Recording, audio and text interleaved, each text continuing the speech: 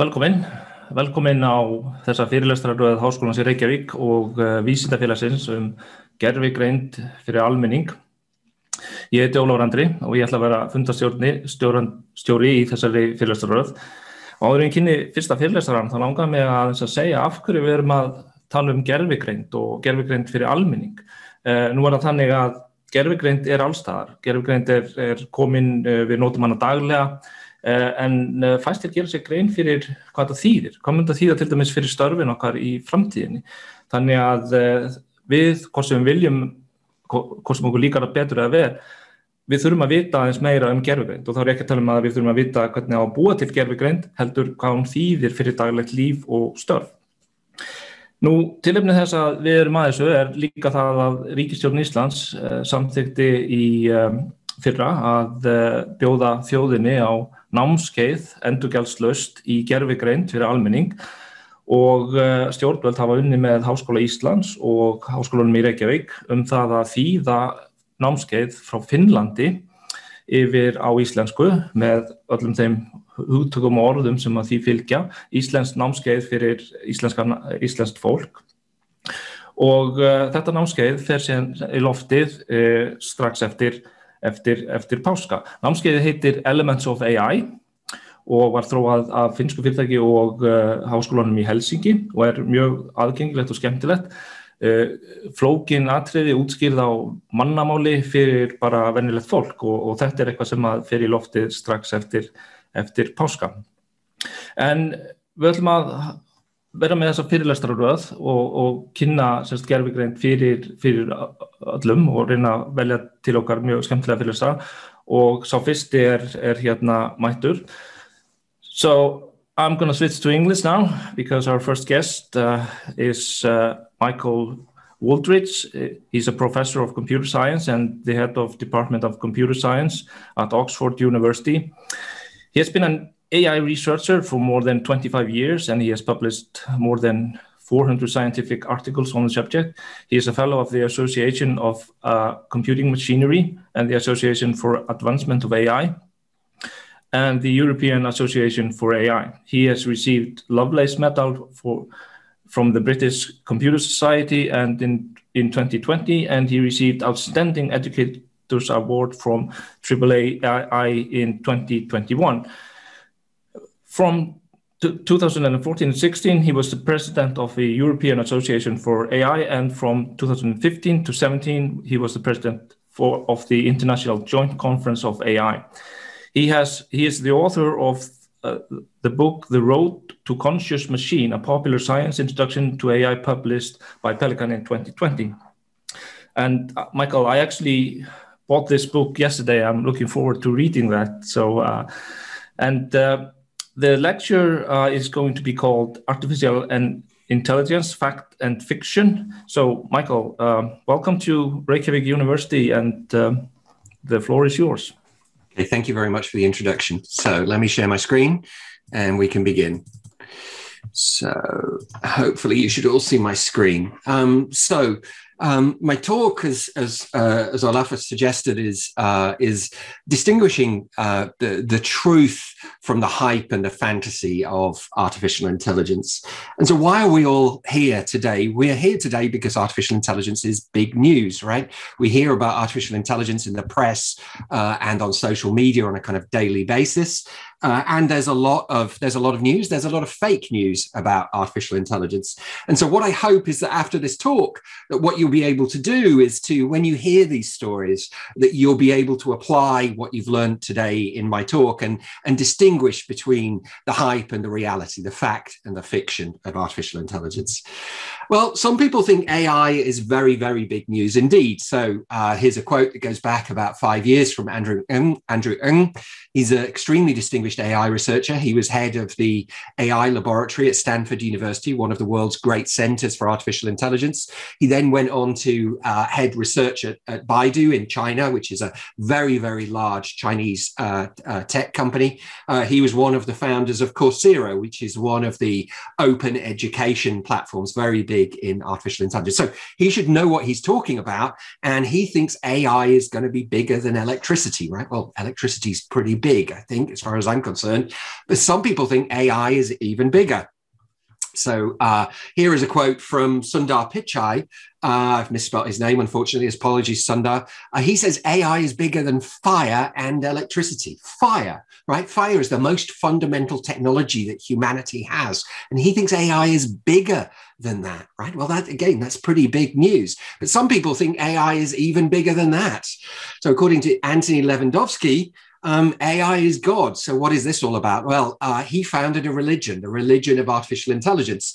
And the precept of that religion was AI is eventually going to take over. So let's start worshipping it now. Okay, so that sounds a bit crazy. It is a bit crazy.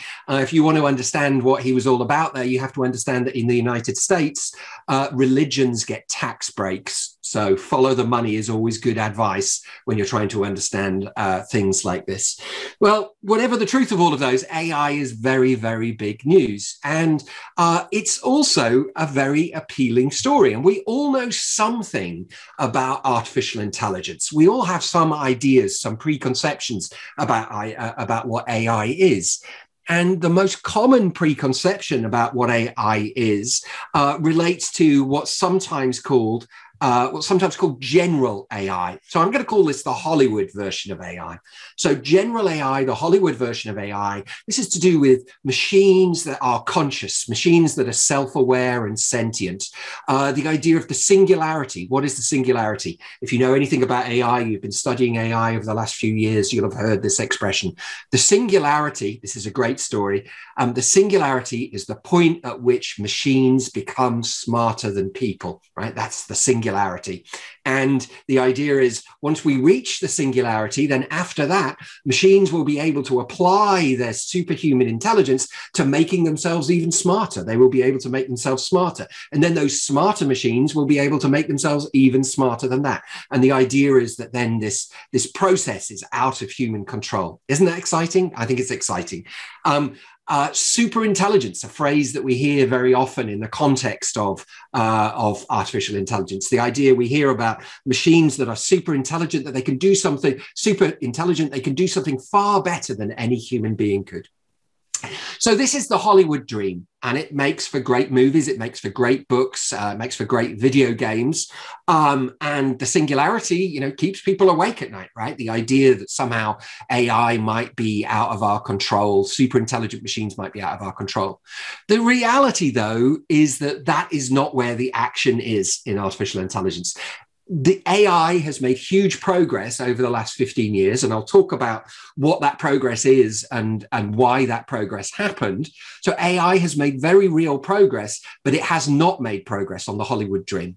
So general AI, as far as I'm concerned, is something which for the moment is very firmly in the movies and in science fiction and in video games. There is no sign of conscious machines. There is no sign of the singularity. There certainly is sign of super intelligence, but only in very, very narrow specific tasks. So let me talk about that idea.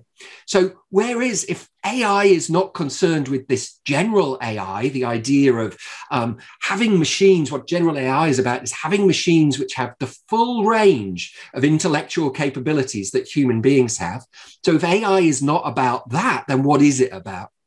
Well, what we do in AI is sometimes called narrow AI. It's about getting machines to do things, very specific tasks, very narrow. That's why it's called narrow AI, very narrow, very specific tasks that people can do, but machines at the moment can't. Right. So what are examples of those? Well, an example would be, for example, recognizing a face in a picture. A very simple task, right? But recognizing a face is actually an incredibly useful thing. So if we have reliable face recognition, then in the future, we probably won't need locks, for example, because your door will just recognize you, as you approach and unlock itself, right? Every time you upload a picture to social media and the social media identifies you in the picture that you've uploaded, it's doing narrow AI. Behind the scenes, there is some artificial intelligence, some facial recognition software, which is AI software, which has done that. What are other examples of narrow AI? Game playing programs, right? There are computer programs today that can effectively beat any human being, more or less, at a game of chess or Go or any number of other board games and an increasingly wide range of computer games. But these are narrow tasks. A more complex, but still nevertheless narrow task is automated translation, right? Being able to translate from English to French and from French to Icelandic. And we have software that can do that pretty reliably, not perfectly. And I'll come back and talk about why it's not perfect in a moment.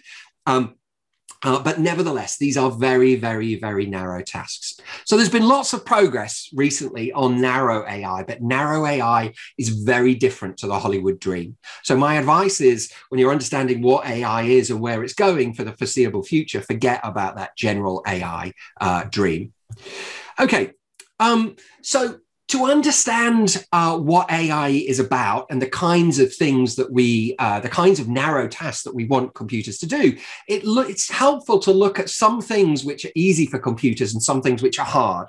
So what I've done on this slide is I've given you some examples, starting at the top with things that are very easy to get computers to do, right down to the bottom with the hardest things to get computers to do. So we start at the top with arithmetic. You know, this is addition, multiplication.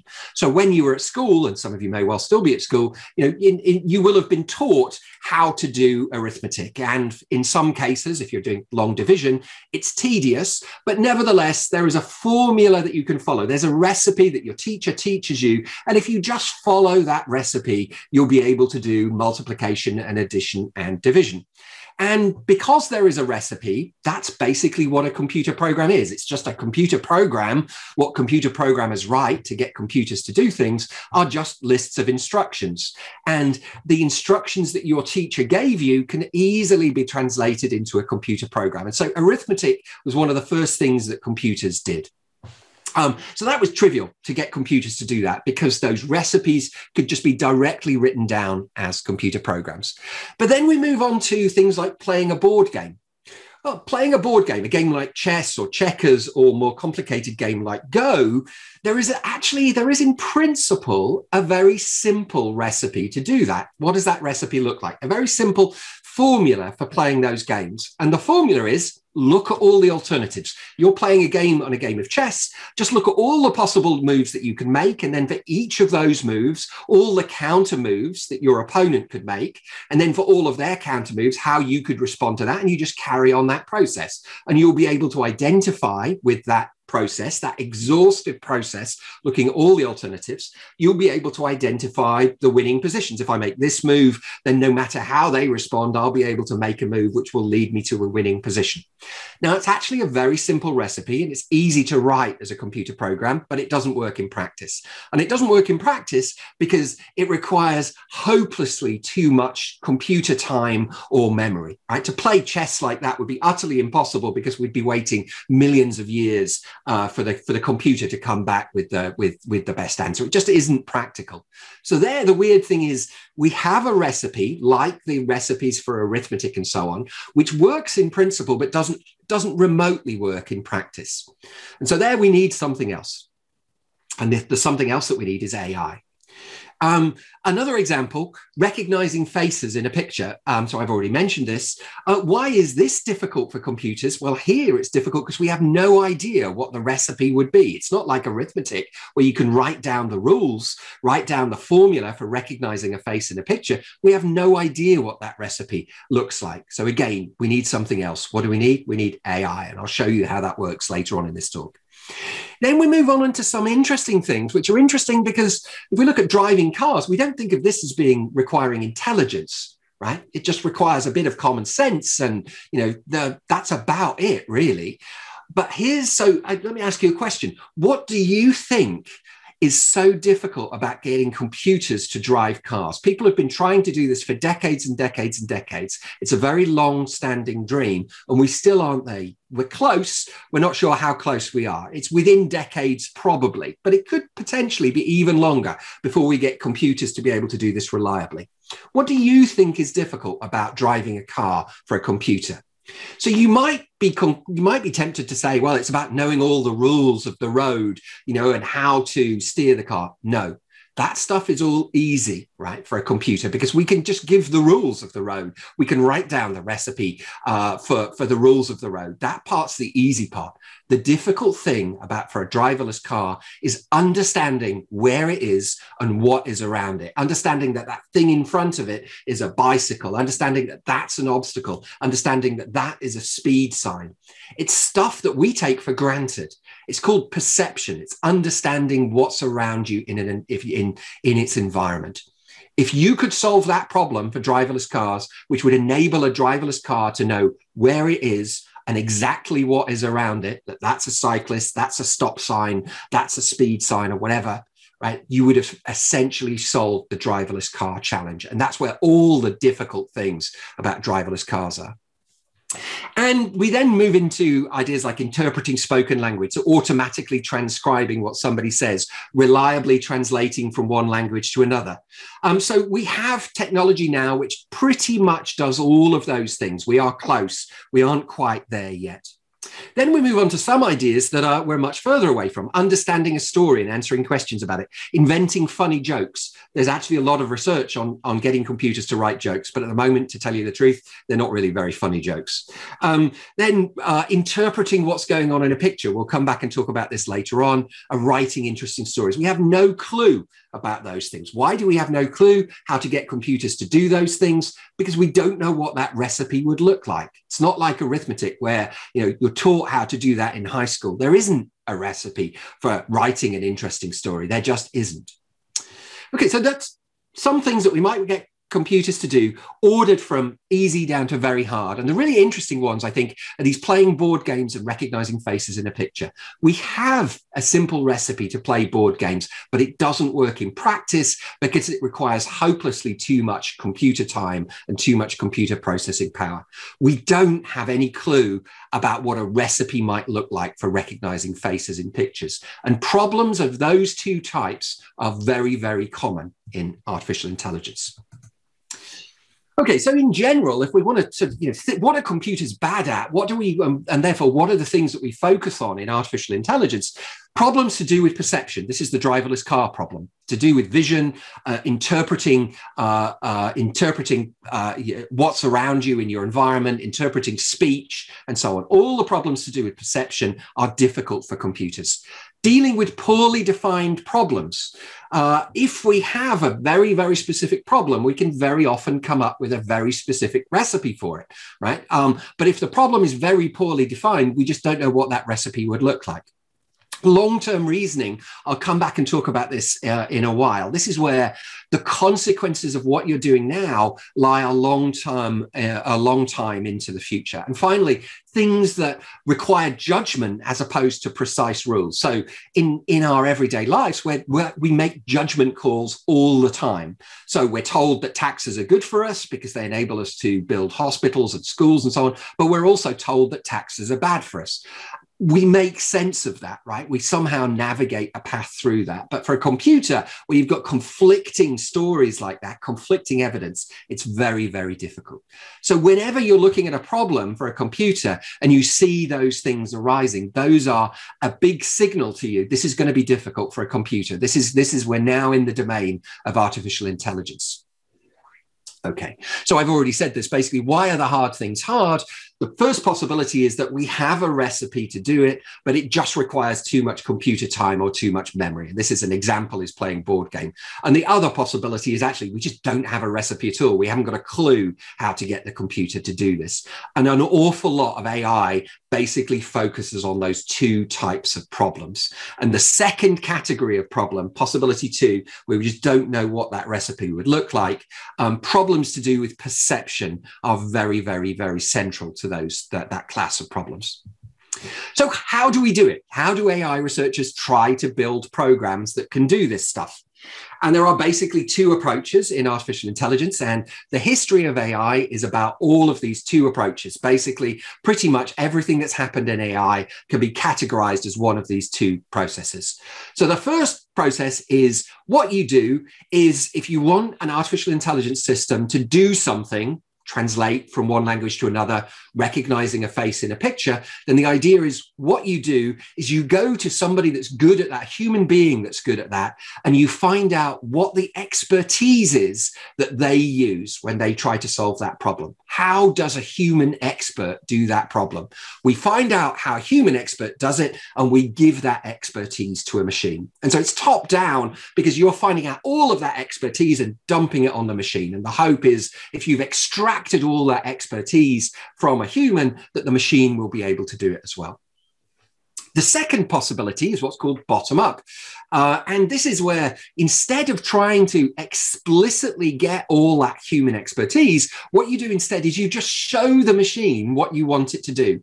You demonstrate to the machine and you train the machine what you want to do. And this is an area called machine learning or deep learning. And this is the area that's really had a lot of progress over the last 15 years. And I'll talk about what that progress looks like in a moment.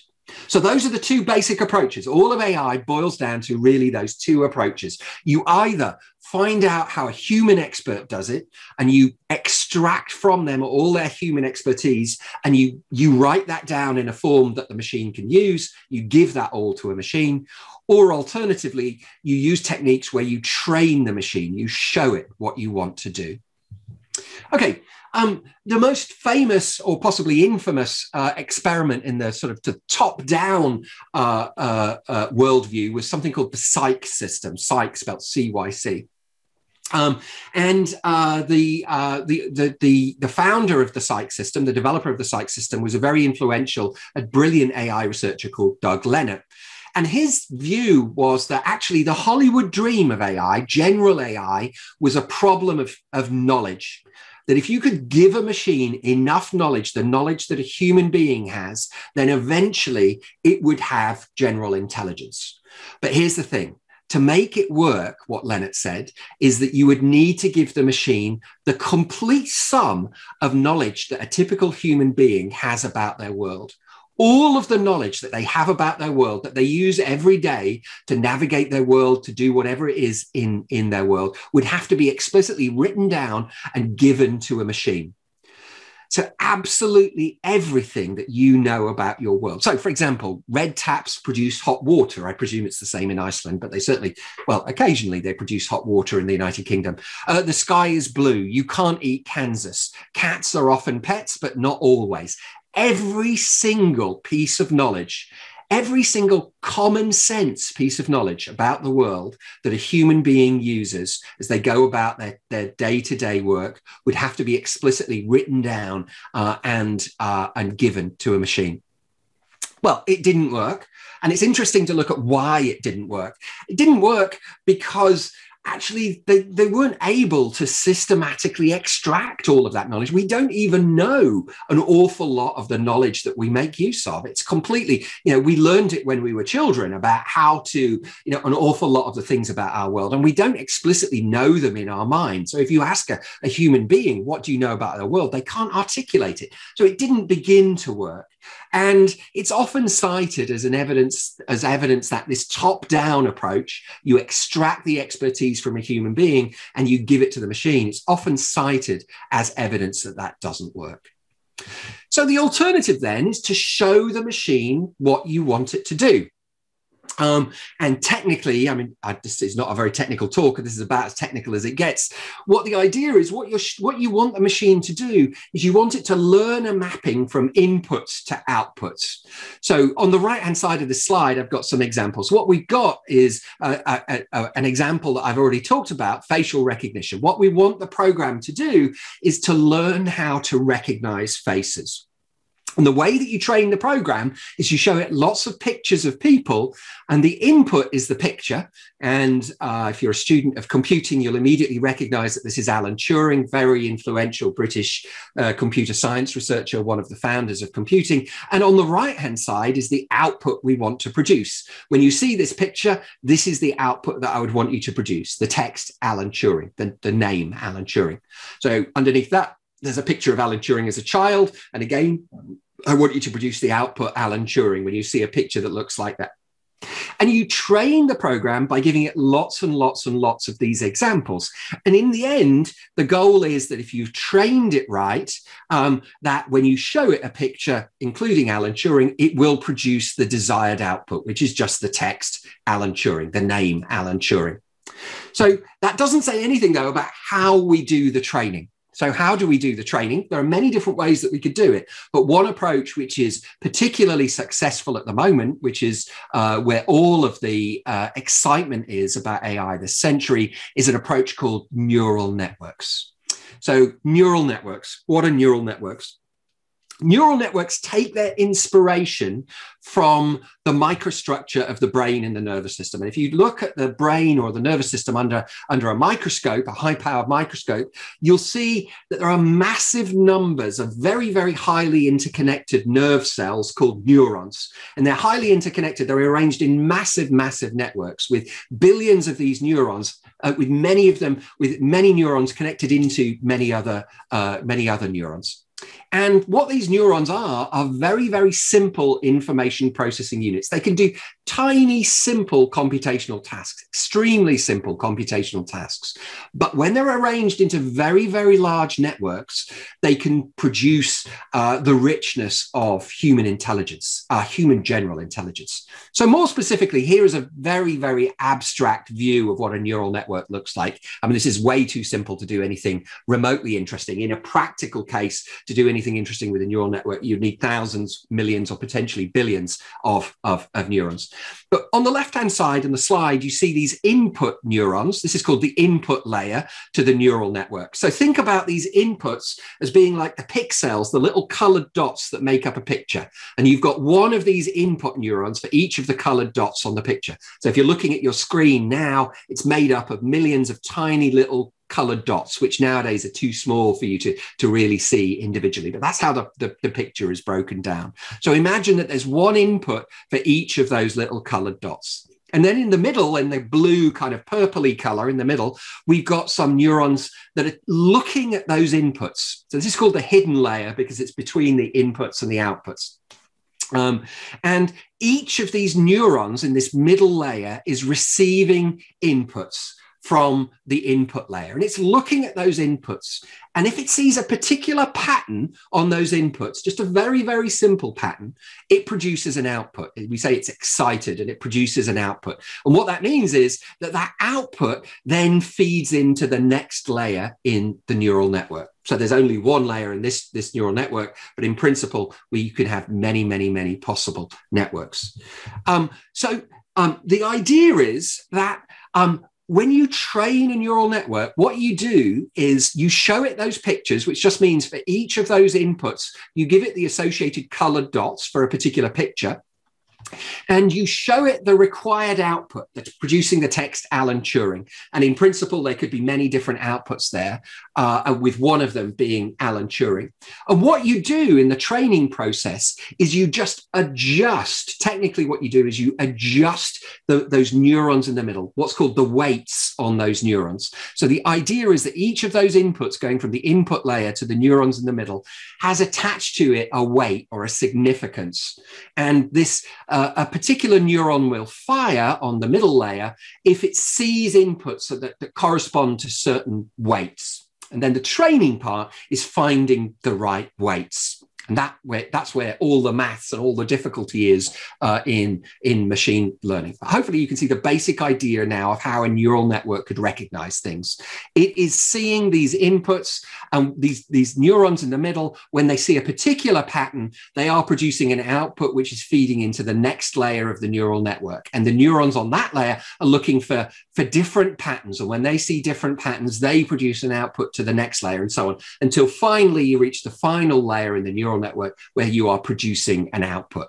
And if you've done your training right, then what's going to happen is when it's shown the picture of Turing, it produces the text Alan Turing on the right-hand side.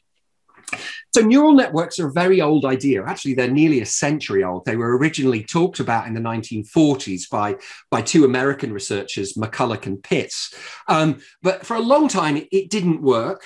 All of the difficulty in neural networks is doing the training part, which is finding those weights. Remember, each neuron is looking at some inputs which have got different weights, different significances attached to them. And so all of the hard mathematics and all of the hard computer science goes into the training process to try and find those weights. So if you're shown a picture of Turing, you produce the right text as output. But it's taken off this century. And why is it taken off this century? Well, there have been some scientific breakthroughs. What's called deep learning is something which is only 15 years old. And the deep part of deep learning really originates this century. But actually, just as important, it turns out that to be able to train these neural networks, you need lots and lots of data. You need lots and lots of data, lots of pictures of Alan Turing, lots and lots of pictures of Alan Turing and other people to be able to train the program. If you just show it a picture of Alan Turing and nobody else, it will just always produce the text Alan Turing when you train it. So you need lots and lots of training data. But we are in the age of training data. And every time you upload a picture of yourself and your friends to Facebook or Twitter, and you helpfully label that picture with your names, what you're doing is you're feeding their machine learning algorithms. You're training their neural network. So you need lots of training data. And also, it turns out to do this training requires lots of computer power, which is now cheap and easily available. So let's see an example of an actual machine learning system. And this is one of the very influential systems over the last 10 years or so. And it was written by DeepMind. DeepMind, a London-based company, now a wholly owned subsidiary of Google, or Alphabet more accurately. And it's a single computer program that learned to play a large number of computer video games. In fact, Atari video games from the 1980s, 8-bit video games. So the graphics and so on aren't very sophisticated. So here's the thing. I'm going to show you a video in a moment. And here is what I want you to bear in mind. The program, the way it learned, is just by playing at random. To start out with, it had exactly the same controls that a human being would have. In fact, a joystick and a single fire button on that joystick. That's it. And the only input that it saw was the screen, exactly the same screen that you or I see. In the case of the program, it was broken down into these pixels, these colored dots. And the only other thing it saw was the score, the current score of the game. So it starts out by playing randomly. But then when it does something good, when it gets a score, its training realizes that it did something good. The training program realizes that it did something good. And it basically, the algorithms behind it say, right, the next time I'm in a similar situation, I'm going to do the same thing again. And it just repeats that process, just playing and playing and playing. When I do something good, I'm going to do the same kind of thing again. And it just repeats that process and it learns how to play. So let's see the video. So this is, I think the game players amongst you will immediately recognize this very ancient game. This is one of the earliest video games called Breakout. And you control the paddle at the bottom. And the goal is that you have to use your paddle to control your panel to knock out all the bricks in this wall. And as you can see, the scores at the top, every time you knock out a brick, you get a point. Now, when you knock out a brick, when it knocks out a brick, it's learning. It's discovering that it did something good. So it's making it more likely to do that again in a similar situation. So now after 400 training episodes, it's not missing the ball at all, right? It's consistently hitting that ball back. It's never missing it after 400. It's learned that. But then something weird happened. After 600 training episodes, something remarkable happened. It discovered an incredibly efficient way to get a score in the game of Breakout. It bounces, it drills a hole through the wall, and the ball bounces across the top. And that's the most efficient way to get a score. Now, this is an ancient video game. This is a 40-year-old, 45-year-old video game. The designers of this program had no idea that it was going to learn that, and they did not give that behavior to it. Right? Remember the top-down approach, you would talk to an expert game player, find out how they did it, and then give all that expertise to the program. With Atari's with the DeepMind game player, it just learned to do this on its own, starting from the beginning, where it's basically just doesn't know what it's doing, except when it happens to hit the ball and it then gets a score as it did there, I did something good. So in the same circumstances, I'm more likely to do that thing again. So this was a huge achievement. It was a huge achievement because nobody told it how to play.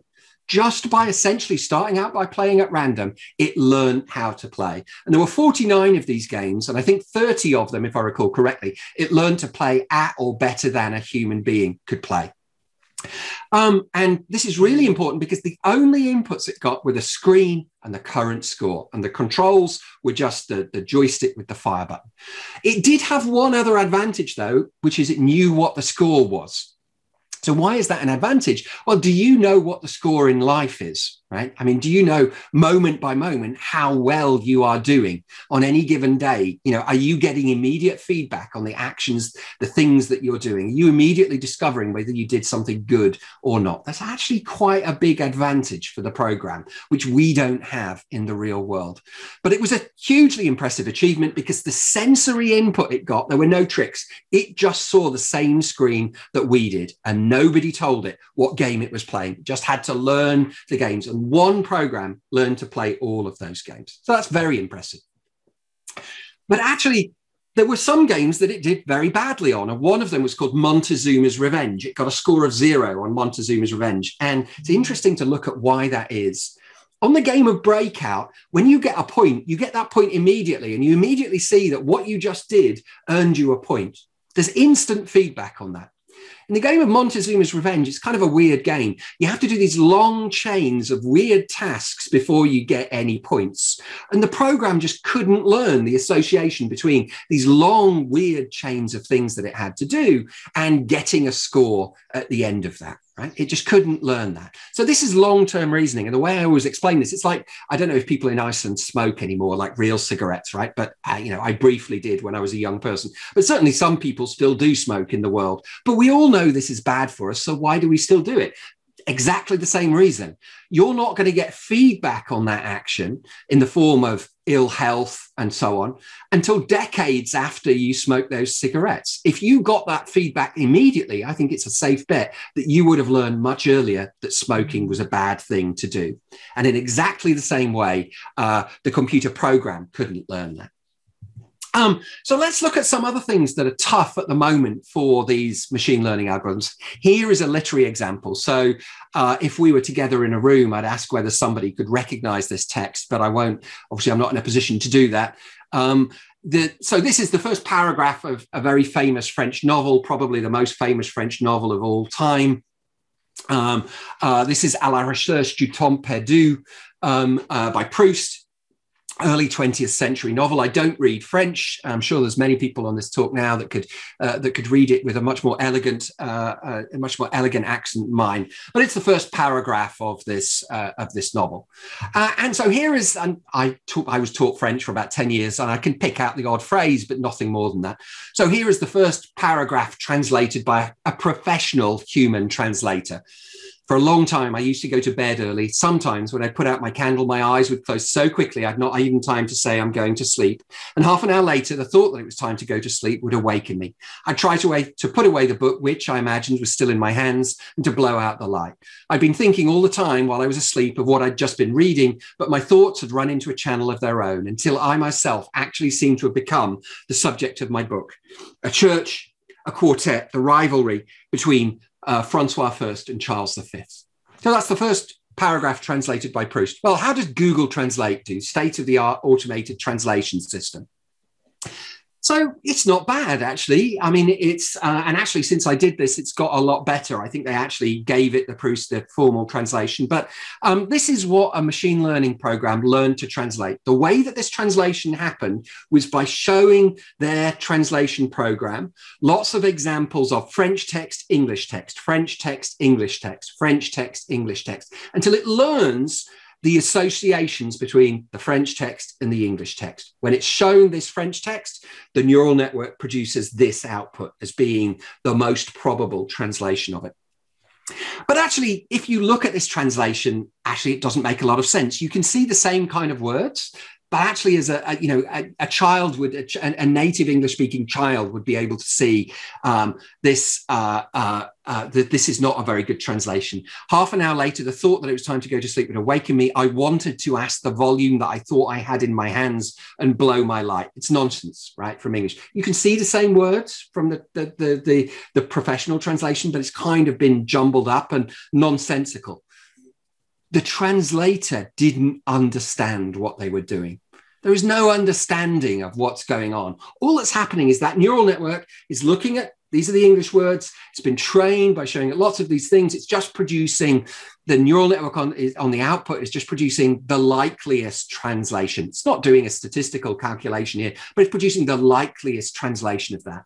It's not saying, what did Proust mean by this, right? It's not doing the kind of things that a human translator would do. There is no mind behind this translation, as there was in the English translator. And actually, if you think about it, to be able to translate Proust well, actually it isn't even enough to be an expert in French and English. You have to know a bit about Proust. You have to know a bit about early 20th century France. For example, the fact that blowing out your light is because they used candles in early 20th century France for illumination, and so on. You would need all of that background knowledge. Google Translate doesn't have that. It's just the neural network, which is looking at this input. It's been trained on lots of examples of English text, French text, English text, and it's producing the likeliest translation. Another example, and this is really just to show what we use in the human world. So explain the following dialogue. This is due to Steven Pinker, the American psychologist. Bob says, I'm leaving you, and Anne says, who is she?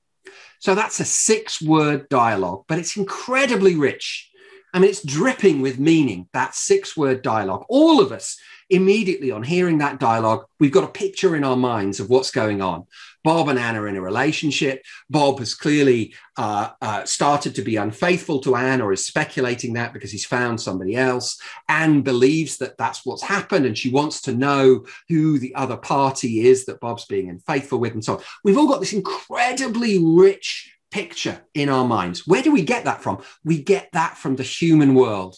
We get that from our day-to-day experiences. I'm 54 years old, and I've been learning how to interpret that dialogue for 54 years in the human world. Google Translate doesn't have anything like that. You could translate those 6 words from English to French, from French to Spanish, Spanish to Icelandic, Icelandic to Arabic, and Arabic back to English, and you would get the same 6 words back. Right? In that sense, Google Translate, for example, is doing something very, very impressive.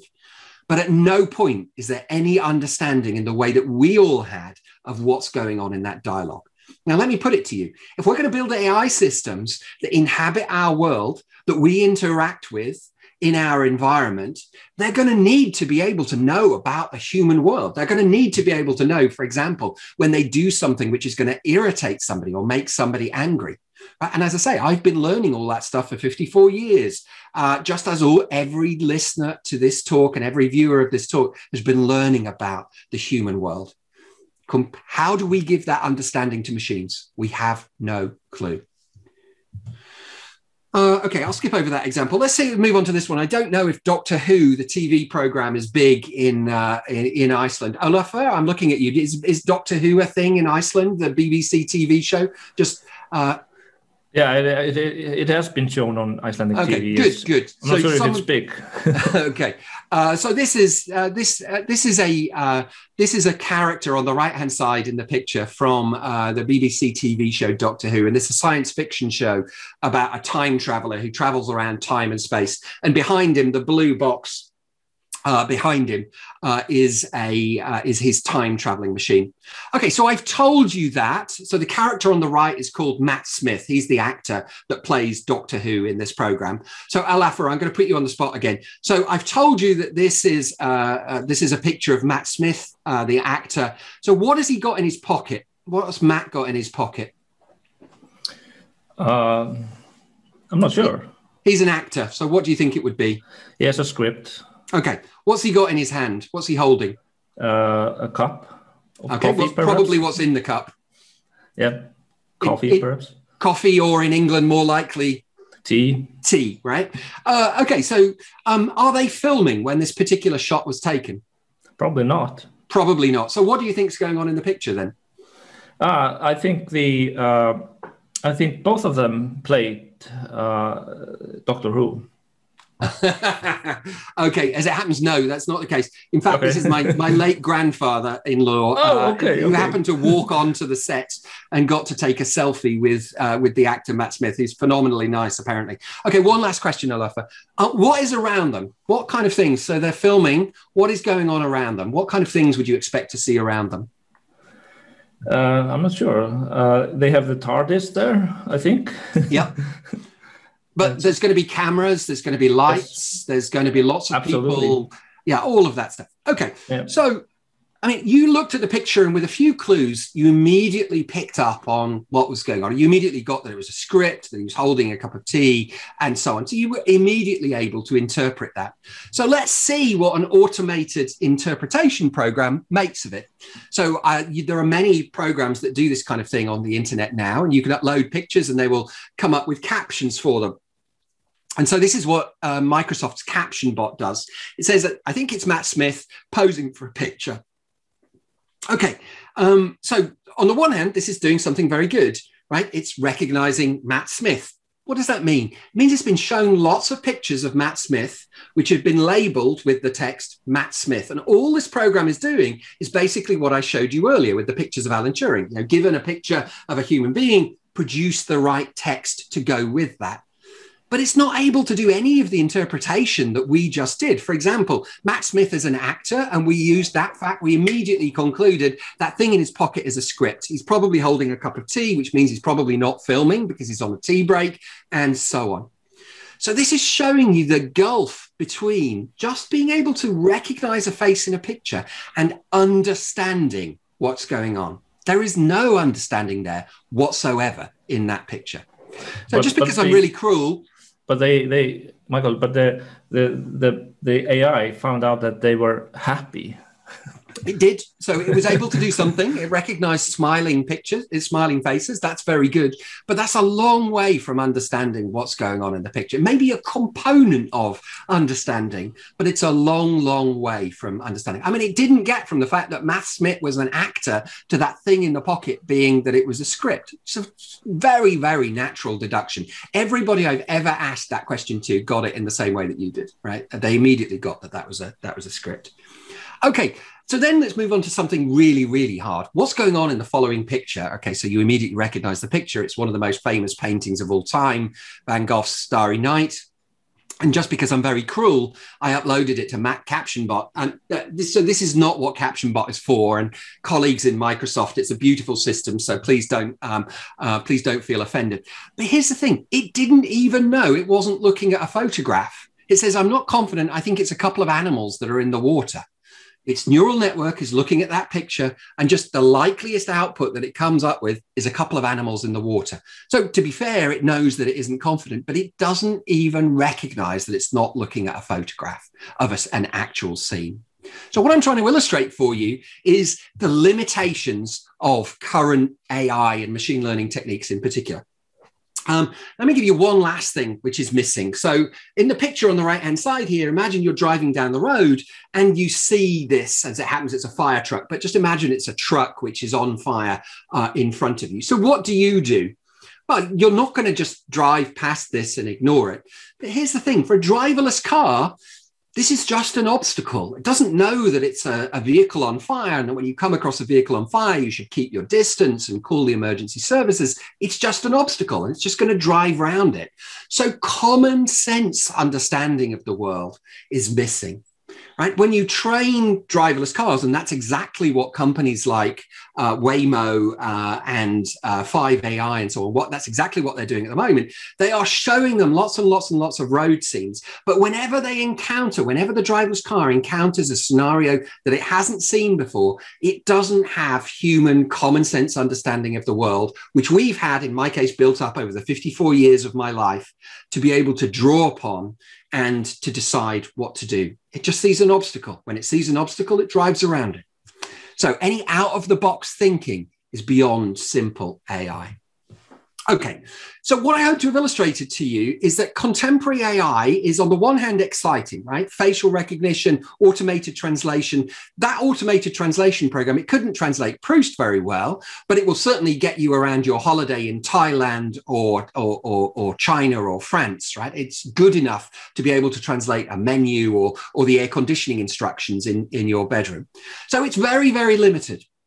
But I hope to have demonstrated it's a long way from the kind of the Hollywood dream of AI. So what are the kind of things that you might want to think about, the concerns that you might want to think about? And these may be addressed in other elements of AI programs. Issues like lethal autonomous weapons.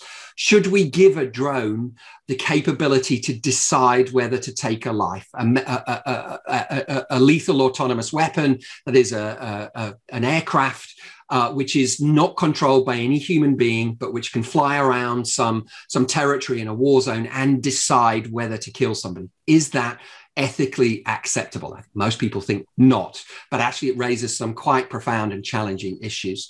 Unemployment and inequality. If machines are superhuman in many, many different tasks, aren't they going to put human beings out of a job? Issues like privacy. If machines are better at recognizing faces in pictures, and we've got cameras, and we certainly do in the UK, CCTV cameras all over our environment, that raises quite profound issues to do with privacy. Fake news and altered reality. We're now seeing computer programs, AI programs that can produce news stories which just look very plausible, even though they're completely fake. And if your news stream is full up with far, far, far more false news stories than true news stories, what are we going to do about that? Algorithmic alienation. What if AI is your boss? What if AI is monitoring everything that you do throughout your working day, and it's critiquing your emails? That email you sent, Olafur, the other day, it was rather rude. I thought you need to be a bit politer when you sent that email to me. That kind of thing, right? Getting that kind of feedback from a computer program making judgments about whether you get a pay rise or even whether you stay in a job. That's called algorithmic alienation, right? And it's profoundly worrying. Algorithmic bias. I talked about training AI programs, but if the data that we use to train these AI programs is biased, for example, has inherent sexism or racism embedded within it, then the computer program is going to learn to be biased. And connected to that, if AI is just being built by white, male, college-educated individuals, then the AI that they build is going to reflect their mindset. So these are things that you should all lose sleep about. What I think you shouldn't lose sleep about is the Hollywood dream right now. I think the idea that you see these kind of Skynet intelligence explosions, the version of AI from the Terminator movies, I think that's extremely unlikely. And as I hope to have demonstrated, the current advances are very, very, very narrow. And you can't add those current advances together to get general AI. We have no idea how to put those together to get general AI. And I think if it happens, and it's a big if we get to the Hollywood dream, we're going to see it coming a long way off. I don't think it's going to take us by surprise. But let me just close with a video which is now a couple of years old, but not very many years old. And this is the state of the art of US military robotics in 2015. This is a competition organized by DARPA, the US military research funding agency, in 2015. And it's a dexterity competition.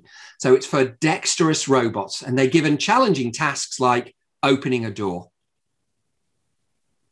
So that's an entirely real video of a robot whose task was to do nothing more than open the door. And it failed dismally at that task. So if you are still worried about the robot apocalypse, then my advice to you is close the door. You don't need to lock the door, by the way, just close it, right? And you'll be safe, I think, for some time to come. Okay, so I'm about done. Olafur mentioned books I've written. Here are the pictures of a couple of books I've written. They cover very much the territory that I'm describing here, the history of AI and the different approaches to AI and what worked and what didn't work and what's successful now. So I hope you enjoyed your talk and I hope you learned something from it. I am done, so I will stop sharing my screen. Thank you for this, Michael. Excellent talk. We have a couple of minutes for questions, I guess the robotic apocalypse is not coming soon. Well, if they learn how to open doors, well, you can paint the doorknob in the same color as the door, and that will fool them for a few years. But Andrew Ng said the AI is the new electricity. He probably said it many times, but I was actually in the room when he said it at one time, so it's quite something. But I have a couple of questions that I want to ask you. Now, if you look at the history of AI, it's kind of a depressing history because high hopes and then disappointments, and you have winters and booms. We are now currently in deep learning boom. Do you think that it will continue, or do you think there's a dead end around the corner? No, I think it will continue. I think apart from anything else, because we do have these techniques, these deep learning techniques, these neural network techniques that have been shown to work on many tasks. And I think what we're seeing now is people just looking everywhere to see where can I apply these techniques, and they're finding lots and lots of ways in which they can apply those techniques. So I think it will continue. What will be interesting, though, is, as we talked about earlier, this is a very old idea. And it was big in the 1980s, but kind of died out. And it's interesting to look at why it died out in the 80s. It wasn't that the fundamental science was wrong. It was because computers at the time just weren't powerful enough, and it just hit the limits of what computers could do. You just couldn't train big enough neural networks to do anything interesting, is the truth. Remember, these neural networks have many of these tiny little neurons. And in the 1980s, you were training neural networks with like 100 different neurons. And by comparison, there's about 100 billion neurons in the human brain.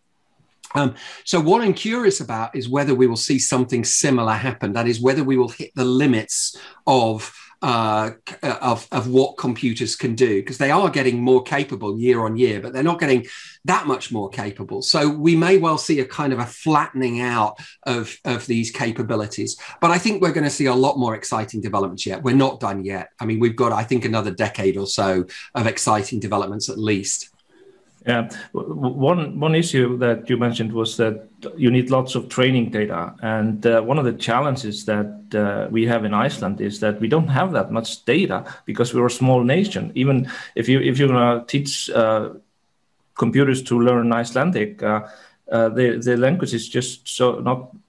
We don't have the data for it. So what can you do then? Well, it's interesting you raised that. I mean, so. I never really understood before deep learning why people were so obsessed about data. But if you look at the success stories in deep learning, they absolutely are as much connected with having good data sets, good training data sets. And it turns out that you can have quite straightforward machine learning. You don't need the brainiest AI machine learning scientists in the world if you've got good data. So it is worth, what I'm saying is it's worth investing in getting the good data. Actually, that is just as crucial. You don't need super advanced AI if you have that good training data. So for example, if the Icelandic government is thinking of investing in AI, my advice is also invest in data, because it's, it is worth putting money into getting those data sets, because once you have them, everybody can use them. You can reuse them. You can use them time and time again for many different challenges. So that, I think, it's worth investment in data specifically. Exactly. Thank you. How important do you think that for companies, you mentioned like DeepMind, for companies to fund academic research in AI, how important do you think that is going forward? So I think that's incredibly important. I mean, so one thing we've noticed, I'm curious whether you've noticed it in Iceland, but companies knock on the doors of AI and machine learning researchers an awful lot to say, look, come and work for us. We'll give you an incredible package, compared to a typical university sort of package. And it's a challenge for us to maintain what we do when our best people are offered these incredible packages. But the upside of it is that the other thing we do apart from research is we train students, we educate students, and so we are the pipeline for those companies. And so there is a very strong interest from companies in maintaining that pipeline, because there's no value in having students who've never been educated in these things because the people weren't there to do it. So certainly in the case of DeepMind, they've been very generous to us, and I know a number of other universities in investing in that pipeline, and I think exactly because they recognize the importance of it. Yeah, exactly. So one last question. When will we get artificial general intelligence? So I am a skeptic. I'm not expecting it. I'm really not expecting it anytime in my lifetime. I think it gets very hard to predict what's going to happen beyond a couple of years in the future. But the truth is, I think at the moment, we have some of the ingredients, but actually we don't have the whole recipe or anything like it. It isn't the case, I think, that just more powerful computers are going to get us there. So that we are missing, not only do we not have a recipe, there are some ingredients that we don't even know what they are that are going to go on to that recipe. So I think we're a long way off. But my sense is that, and some colleagues, to be fair, some colleagues disagree with me about this, but my feeling is that we will get plenty of notice before we get there. Yeah, exactly. So I think we're out of time. And again, Michael, I want to thank you very much for being with us here today in this first lecture in this series that we are offering at Reykjavík University. Þá þessu lokið hjá okkur og ég ætla að þakka öllum sem að horfðu á þennan fyrirlestur hjá Michael og við erum búin. Takk.